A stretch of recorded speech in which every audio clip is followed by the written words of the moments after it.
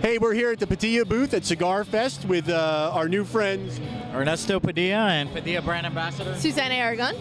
Hey, thanks for taking time out to speak with us. We want to talk about this. Oh, excuse me. I want to talk about the cigars you guys are giving away today.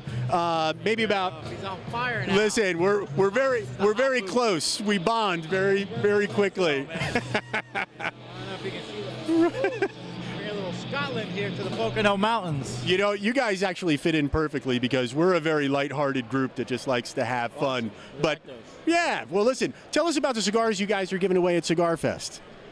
This is the Padilla Habano Reserva. This is a Habano Ecuador grown on the Oliva family estate in Ecuador. This is a first-generation Cuban seed, and it's got also Oliva family fillers from Nicaragua, also Cuban seed, grown in Jalapa and Esteli with some Criollo and Corojo fillers. Medium, slightly full body-ish, very smooth, very balanced. A rich cigar. We also have a Maduro version.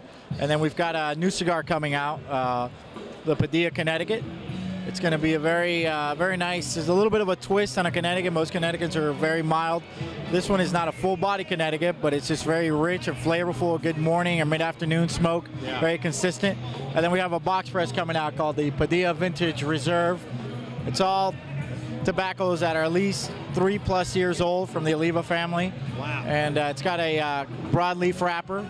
Very expensive, very hard to get wrapper. You use very rich, dark, oily, and just spicy, full, rich cigar with Nicaraguan fillers. That's coming out. So got a whole line that's very complete right now. We also have cigars made in another factory, El Rey. It's down here in Little Havana, El Titan de Bronce.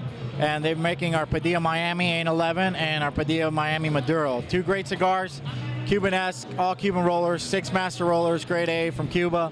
Check them out. And if you're down in Miami, 8th Street and 11th Avenue, come check it out. Go see a small factory, very boutique, very small production. So hope that helps.